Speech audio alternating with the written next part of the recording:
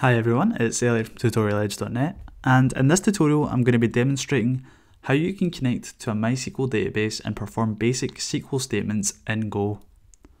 Now, the full text version of this tutorial can be found on my website, and I'll leave a link to this in the description below. Now, in order for us to connect to our MySQL database, we're going to require the use of a MySQL driver. Now, I'll leave a link to this driver that we're going to be using in the description below. Now, the reason we're using a MySQL driver in order to connect to our MySQL database is because it handles a lot of the stuff necessary to communicate with these databases for us. So, for instance, we're getting automatic handling of broken connections, automatic connection pooling, and more. Now, the Go MySQL driver is an implementation of Go's database/SQL/driver interface. By implementing the driver, we have access to the full database/SQL API. So let's dive into the code and create a simple Go program that is able to connect to a database. First, what we want to do is start by calling package main and then defining our list of imports. So for this simple example, I'm going to need fmt, database/SQL, and the database driver that we talked about, like so. Oops.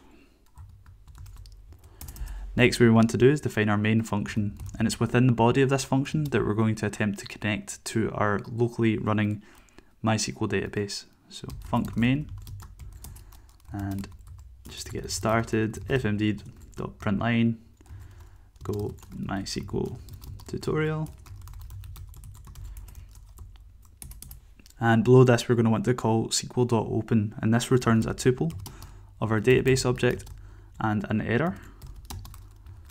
And SQL.open, and the first argument of this is going to be the name of our driver. So in this instance we're calling or using the MySQL driver as we've stated before, and the second argument is going to be our data source name, which is going to be a concatenation of the username, the password, the IP address, and the name of the database that we're going to be connecting to, as well as the port.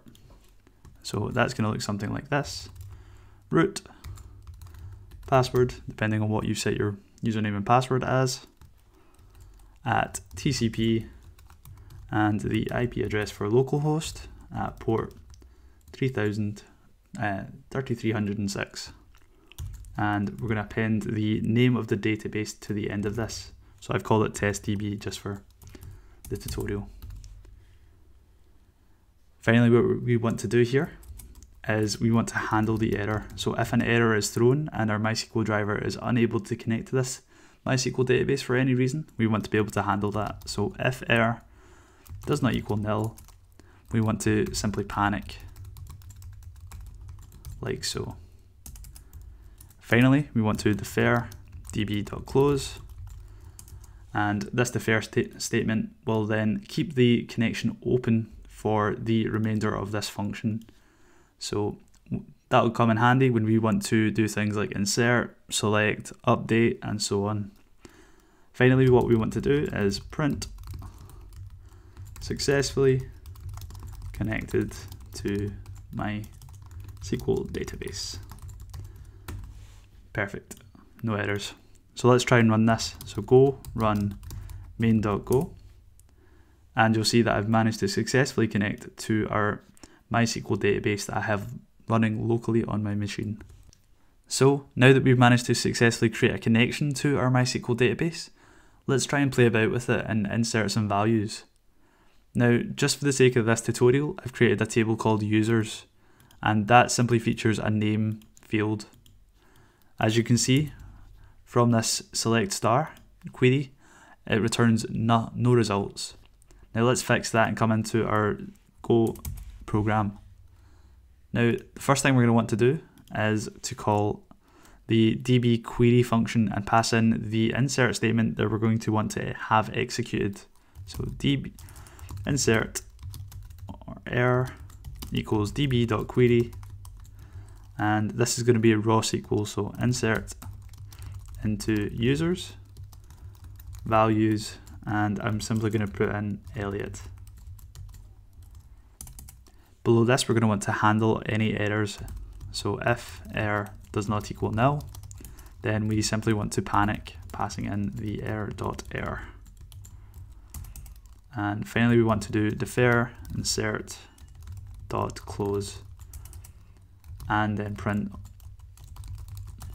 successfully inserted into users table. Perfect. Now let's try and run this. So go run main.go, and you should see that we've successfully inserted into our users table. So if we come back into here, we should see our new user now shows up in the results grid. Fantastic. So now that we've been able to successfully insert into the database, how do we query that and return the results in a meaningful fashion? Well, first of all, we're going to start by defining a struct. So this will be of type user, and it will simply feature a name, which will be of type string, and the JSON for this will be name. Now, let's take out our insert code and replace this with a query. So results or error equals db.query, and we want to select name from users. And again, if the results or the error is not nil, then we want to panic.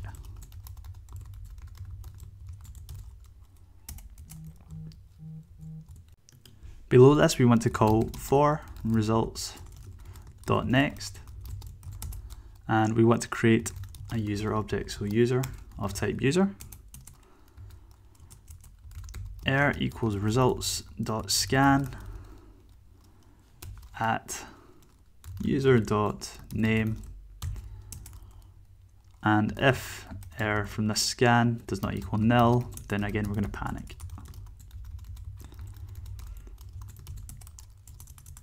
Below this, should the results.scan work correctly, we should then be able to call fmt.println and user.name, like so. Give this a shot, so go run main.go, and you should see our initial print statement and then the list of users, which is only one for now. Brilliant. So that's pretty much it for this tutorial. We managed to successfully connect to a MySQL database before then going on to insert some values into that database, and then being able to query that table and return the results as a Go object. So hopefully you found this tutorial useful. If you did, please feel free to support the channel by leaving a like and subscribing to my channel for more programming based tutorials. Cheers.